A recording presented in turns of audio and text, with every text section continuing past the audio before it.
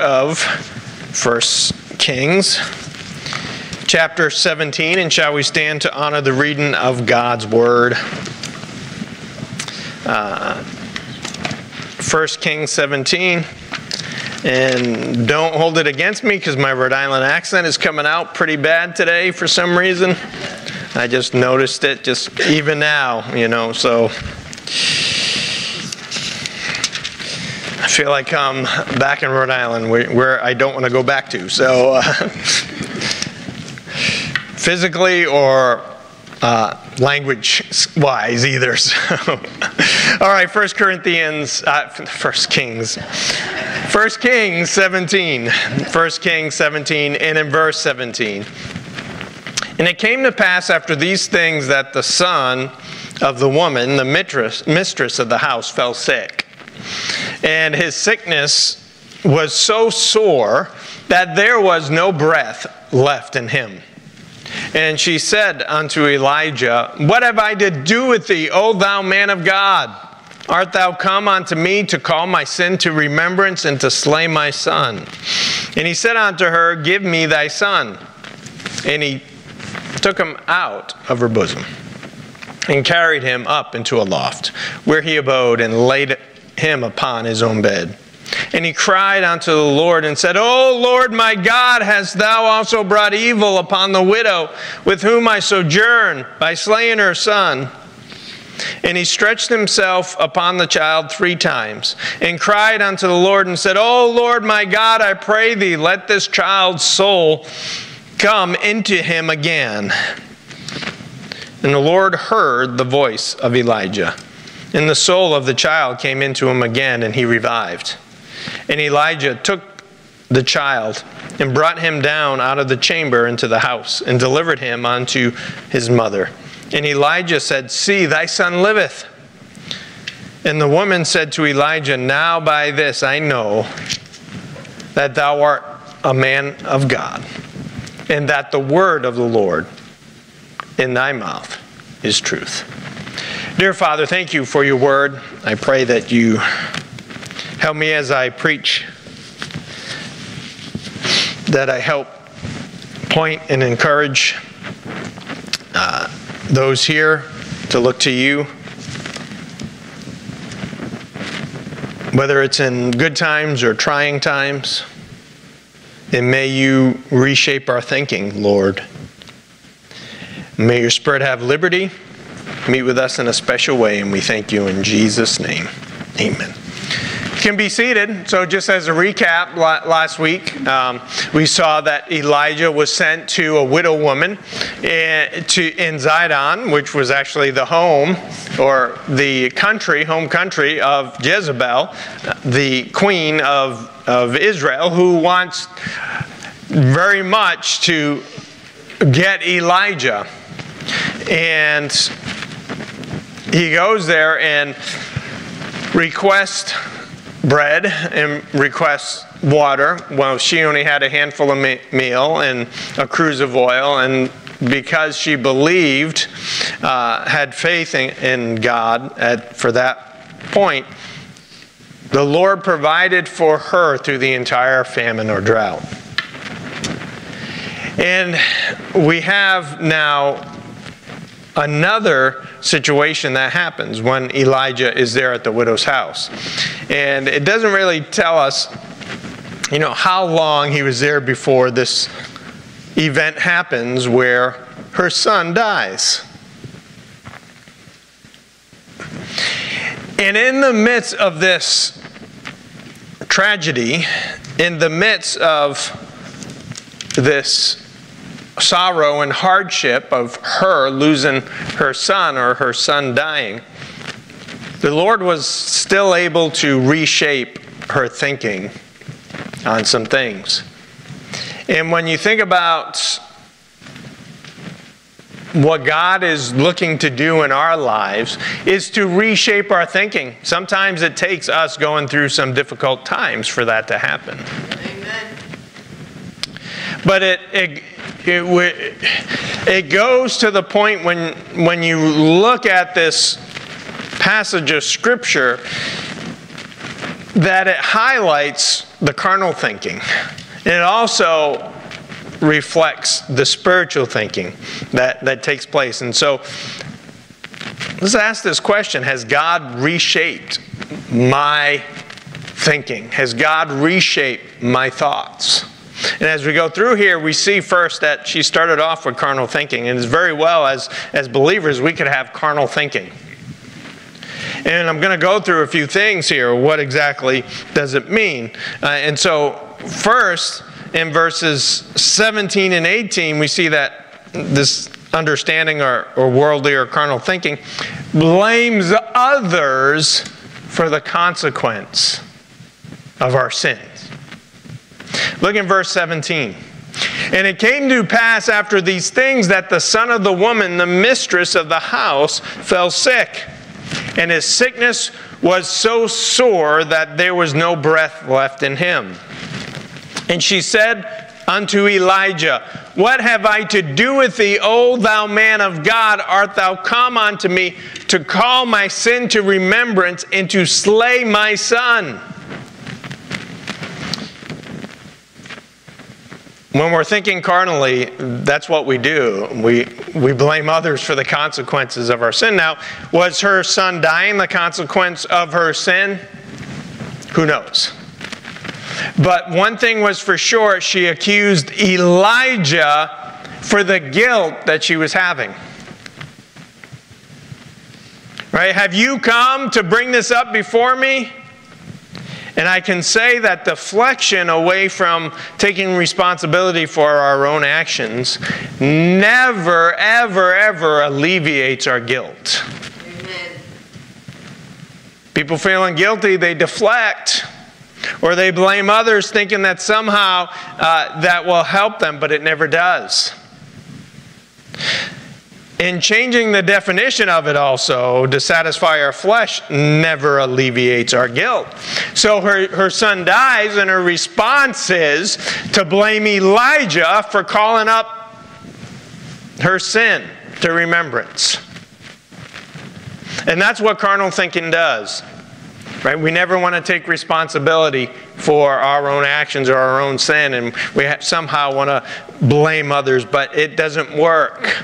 It never alleviates the guilt, because the fact is, it's still there. Amen. So carnal thinking really blames others for our sins and the consequences for our sins. Also, carnal thinking doesn't understand the remedy either. Let's look in verse 19. We see her thinking in this, of course, blaming Elijah, but we get to 19. She doesn't understand the remedy for the problem. And he said unto her, Give me thy son. And he took him out of her bosom and carried him up in a loft where he abode, and laid upon him his own bed. And he cried unto the Lord and said, let me jump down to verse 22. So 19 and then 22 instead of reading all the way through, just so I can highlight here. And the Lord heard the voice of Elijah, and the soul of the child came into him again, and he revived. So the remedy in this particular situation was calling upon the Lord. Amen. Who did she call upon to try to get alleviation from this situation? She called on to the wrong person, Elijah. And you say, well, yeah, but Elijah prayed unto the Lord. She should have went to the Lord. Amen. And so didn't understand the remedy. Obviously, Elijah understood the remedy. The remedy was not sitting there complaining about it or being sorrowful about it, but bring it to the Lord. And when we understand the remedy was really a quickening, a making alive. The remedy to the situation was bring it to the Lord so he can come back to life. Now, obviously, who has been known to come back to life at that point, right? So, and I understand that, but Elijah knew the remedy. Go to the Lord. Amen.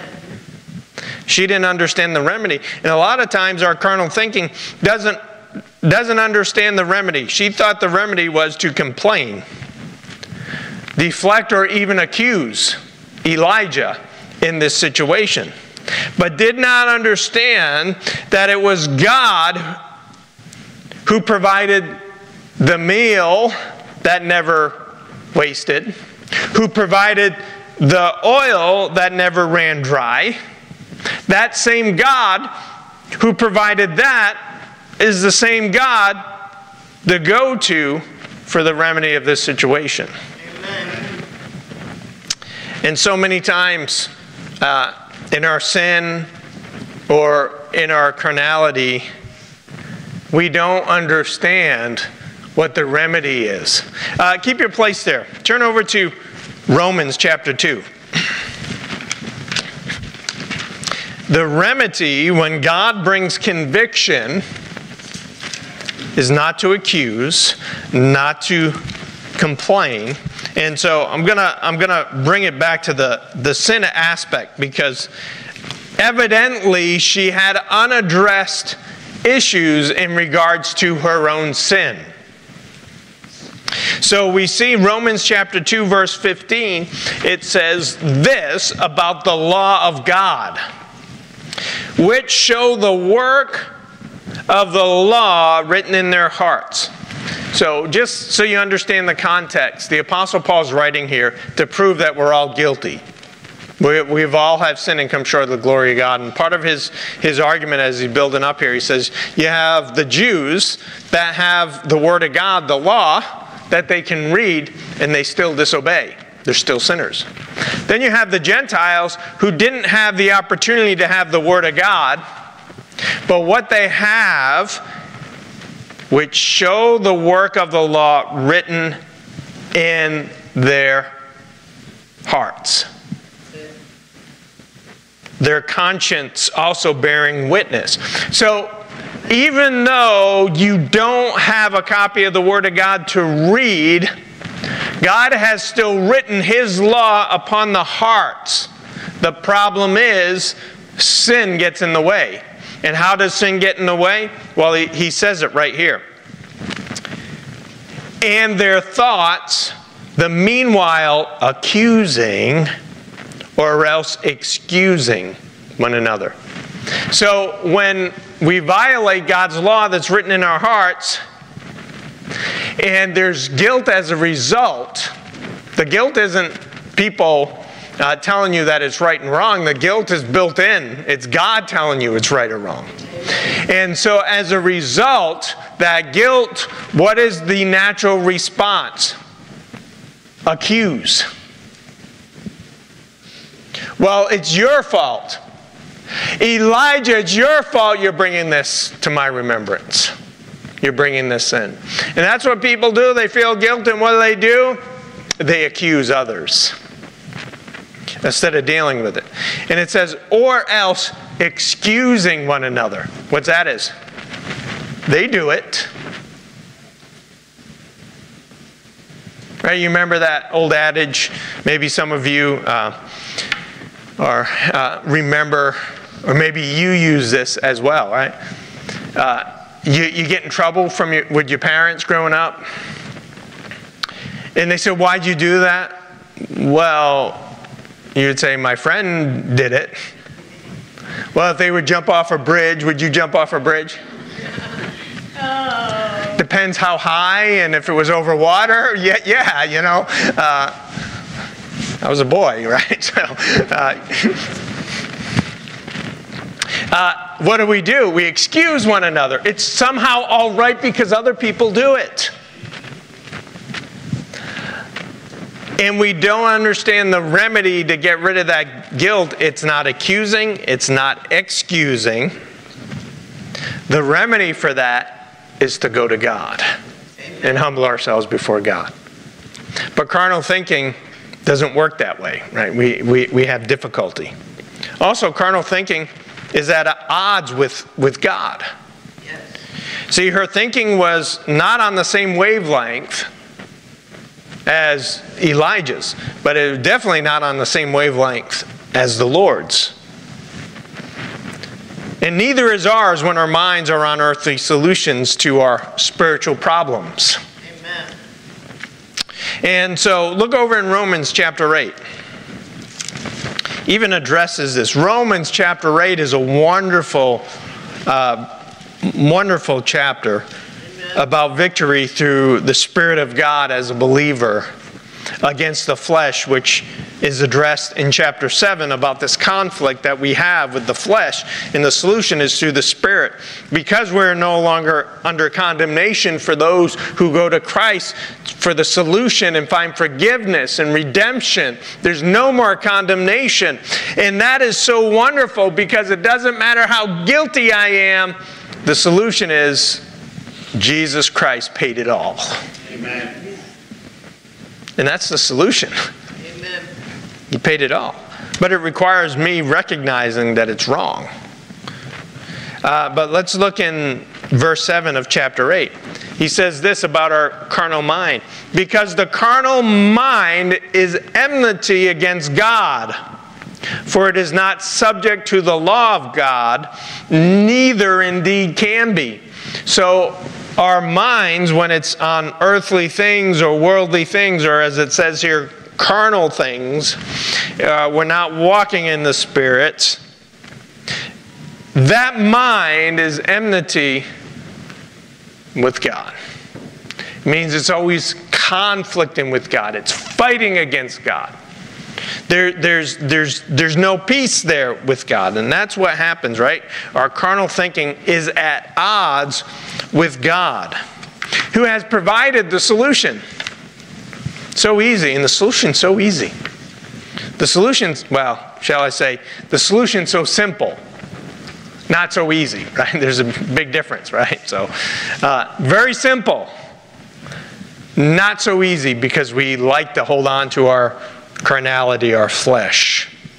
So carnal thinking, though, look at this. In verse 6 of Romans chapter 8. For to be carnally minded is what? Death. Death. This woman's son lay there dead. So you understand, her husband had already died. How do I know that? She's a widow. There you go, right? She's a widow. So she lost her husband. Now she has lost her son. And so we go back to 1 Kings chapter 17.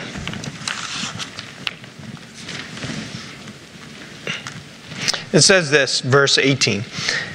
And she said unto Elijah, what have I to do with thee, O thou man of God? Art thou come unto me to call my sin to remembrance and to slay my son? So, we're not sure what her sin was, but she somehow connected her sin to that of her son's death. And so, most likely, the sin was she had this boy born out of wedlock. Because, you know, the superstition there, and sometimes you hear it with Christians, that happened because, you know, I've even heard people say, oh, God took my child because, you know, I wasn't thankful. I'm like, what makes you think that? But obviously she had a sin that she was connecting to the death of her son, and possibly was she had this boy out of wedlock before she was married. We don't know fully, but usually that's what people make the connections with, right? This happened because of something I did. But understand this, every solution that you can come up with that leaves God out of it, to be carnally minded is death. It's a dead solution. Every thought or manifestation that you can come up with that leaves God out of it is death. And you may even seem to prosper in it for a while. But the end is death if it's not focused on God and does not come from God. It's like Proverbs 14:12, and you can turn there if you wish. Proverbs 14:12.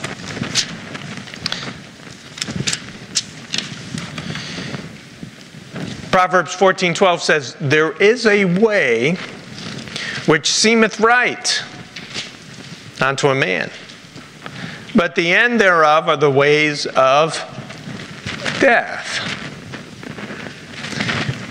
Whatever that situation is, if it seems right to you, but it's not based upon God and His Spirit, it is death. It is death. And so those are the results of carnal thinking. But here's godly thinking and what it does. Let's look back in 1 Kings 17. In verse 19, understand this, that godly thinking is sanctified thinking.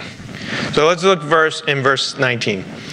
"And he said unto her, Give me thy son. And he took him out of her bosom and carried him up into a loft." What did he do? He separated him from her. And you're like, why did he do that? Take her apart. He didn't just take her, put him there. He took him apart. Because he needed to get set apart so he could cry out to God. He needed to get sanctified, and sanctified means set apart. He needed to set himself apart to focus on God for this situation. And you notice, did Elijah argue with her? No. Did Elijah seek to justify anything? No. What he did was, he set himself apart to cry unto God. And that was the real solution, right? Our godly thinking is sanctified. We bring it to God. And you know, God is working on us, even now, to be sanctified, set apart for Him, and to have our thoughts that when something arises, we set ourselves apart to go to Him.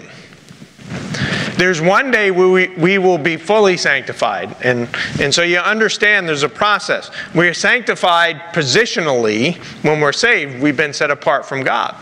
We're sanctified practically in the sense that God wants to work on us and work on our bodies and in our actions to separate us, to sanctify us here. And then there will be an ultimate sanctification when we see Him face to face. And part of what describes this whole process is 1 Thessalonians chapter 5. 1 Thessalonians chapter 5 and verse 23. Some people are turning, so I'll wait just a little bit here. 1 Thessalonians chapter 5, verse 23. The doctrine of sanctification is so important in understanding our walk with Him. Yes, He sanctifies us when we're saved. And He's sanctifying us. And then we will be fully sanctified. 1 Thessalonians chapter 5, verse 23. "And the very God of peace sanctify you wholly. And I pray, God, your whole spirit and soul and body be preserved blameless unto the coming of our Lord Jesus Christ." So He wants to sanctify us wholly. Why? Because our spirit's sanctified when we get saved. So our spirit, which was dead, is made alive, it's sanctified, and it's that spirit in us that communicates with the Holy Spirit. But what's the matter is our bodies aren't very sanctified. Because we still understand sin. We still know sin.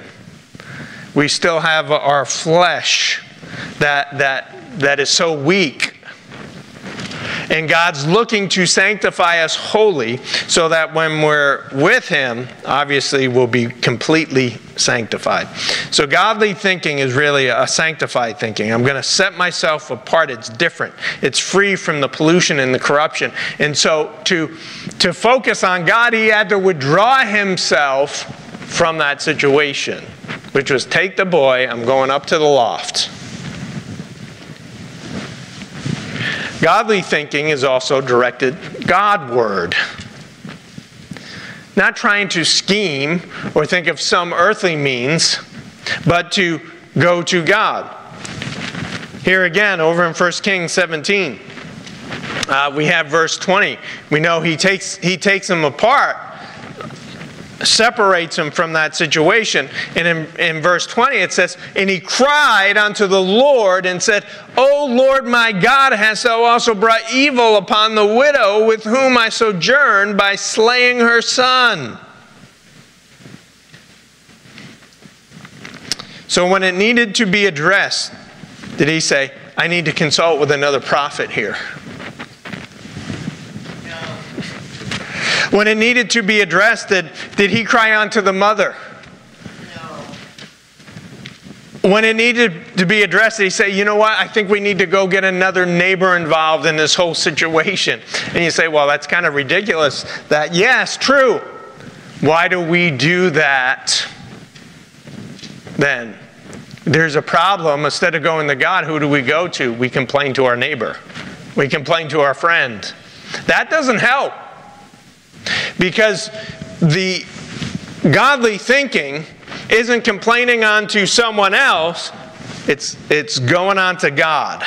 And he cried unto God. I'm reminded of Psalm 94:19. It says, "In the multitude of my thoughts within me, thy comforts delight my soul." So when God is in the multitude of our thoughts, you know where we get our comfort from? Him. So godly thinking is directed Godward in the face of our problems. Godly thinking is also transform thinking. And I'm going to get to it in her life in a second here. But turn to Romans chapter 12. Romans chapter 12, verse 2. Romans chapter 12, verse 2. We have a couple New Testament verses that illustrate this point perfectly.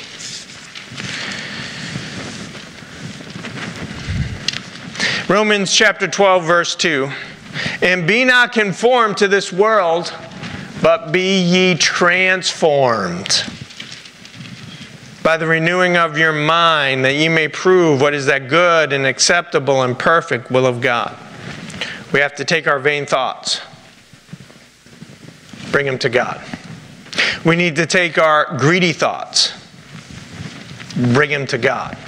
We need to take our pitiful thoughts, bring them to God, and allow God to transform them into godly thinking. There are so many quasi-Christian self-help gurus out there that seek to have you fulfill your dreams by manifesting it, your thoughts in certain ways. And they talk about dreaming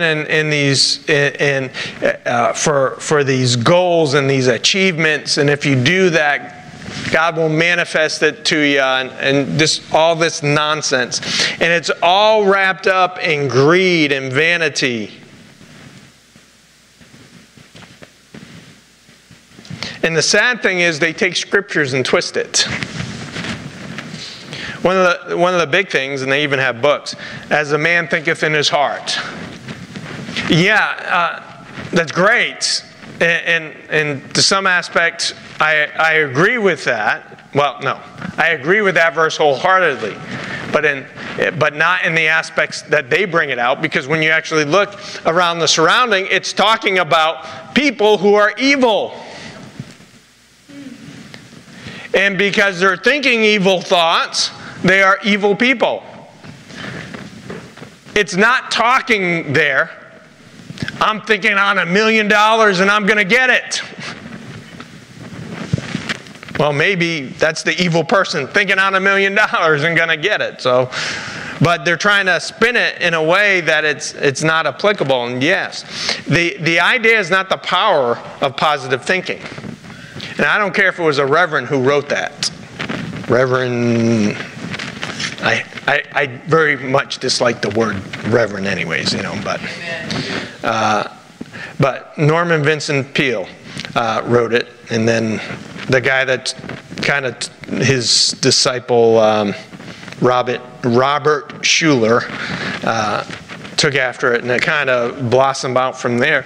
And the power of positive thinking, the problem is, where is God? You can be positive in your thinking and be dead wrong. Amen. And so it's not the power of positive thinking. What I like to say is the Bible it declares the power of godly thinking. And the transformed mind will seek God's answers first. Yes. Now, I'm not saying there's nothing wrong with goals, and we need to have goals. But what I'm saying is this whole idea of manifestation in our thoughts, and God wants us to have these big dreams and live in yachts and mansions and all this stuff, right? That's nonsense. That's nonsense. Over in Philippians chapter 4, verse 8, and this is Philippians 4, verse 8. I could possibly be on that verse for 10 weeks, but when I get there, I won't do that to you, so... At least I don't think I will, so I better be careful what I say. I do not think I'll preach that verse for 10 weeks, but, never know. But anyways, Philippians 4, verse 8. Finally, brethren, whatsoever things are true, whatsoever things are honest, whatsoever things are just, whatsoever things are pure, whatsoever things are lovely, whatsoever things are of good report, if there be any virtue, and if there be any praise, think on these things. You know what? The kind of thoughts that God wants us to have is not greedy thoughts, not blaming thoughts, not carnal thoughts, but holy thoughts, pure thoughts. Not even positive thoughts, but godly thoughts. And that's where the power's in it to transform your life. To really transform your thinking from carnal thinking to godly thinking. And so important. And how does that apply? Well, look at how Elijah's godly response actually makes an impact on her and reshapes her thinking. So turn back to 1 Kings 17.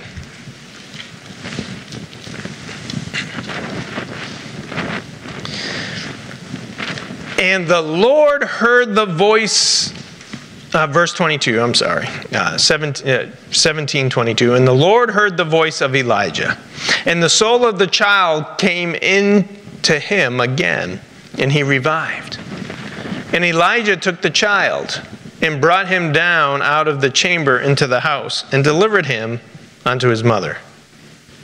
And Elijah said, See, thy son liveth. So Elijah's response, what did he do? He went to the Lord, no other.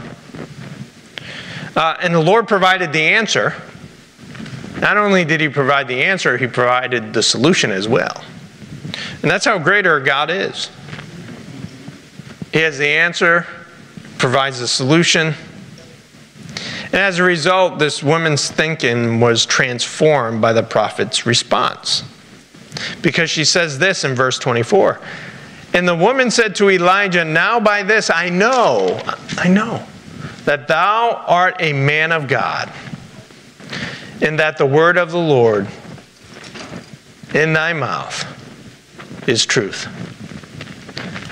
You mean she didn't understand that from the meal not wasting and the cruse of oil not going dry? She didn't understand that? Yeah, sometimes Sometimes it takes several things, even for us, to understand and to know. So it was because it was towards the Lord, and his response was towards the Lord. The woman's thinking was transformed now towards, it said, the word of the Lord is in thy mouth. The remedy of her guilt wasn't blaming God or the preacher like she initially did. The remedy wasn't really in her son being brought back to life. Because what if that never happened? It may have been the impetus, though, to get her to the next step in her faith journey. The remedy is always having a change of mind, which is known as repentance, in the midst of our sin and our guilt. Like it says in 2 Corinthians 7:10, for godly sorrow worketh repentance. You know why we have this guilt response? Is not for us to stay in that guilt. That's where a lot of people, they crumble under the weight. Even if you deny the guilt, you still feel it. But as believers, when we come to Christ, and we understand this truly, that when we come to Christ for salvation, that it brings life. And so that guilt that we've had because of our sin nature, not only can we find forgiveness, but we find the alleviation of the guilt that goes behind it. And so for godly sorrow worketh repentance to salvation, not to be repented of. That means you change your mind to go to Christ for the remedy. Don't change your mind again. Don't go back to the world. He said, but the sorrow of the world worketh death. So getting angry about the lack of remedy doesn't do any good. Blaming the preacher, Elijah in this case, for the consequence doesn't do any good. Denying that you have a problem doesn't do any good either. Justifying that your sin is really not the problem doesn't do any good. But when we realize that this guilt, godly sorrow, is something that requires repentance, a change of mind, you agree with God on the sin or the wrongness of it, and it's subsequent forgiveness that starts us down the road of a transformed mind that realizes the answer to any question, any problem, or any situation is to go to God. Amen. And so this woman, who even having the meal provided for her, no longer starving, no longer ready to die, just preparing her last meal to die, had this meal prepared for her. He says, she didn't know it before, but this situation, seeing Elijah go to God for the solution, it says, and the woman said to Elijah, now by this I know that thou art a man of God, and that the word of the Lord in thy mouth is truth. Remember, she's saying that the word of the Lord, she knew the Lord was speaking through him anyways. But now she's saying, the word of the Lord in thy mouth is truth. Do we believe that God's word is truth? Amen. And if we do, he'll be the one we go to. And the transformed thinking is to get our carnal minds to think spiritually. And to think on God and realize that he is the solution. He is the answer to any situation or problem. And say, now I know that the word of the Lord is true. Dear Father, I pray that you help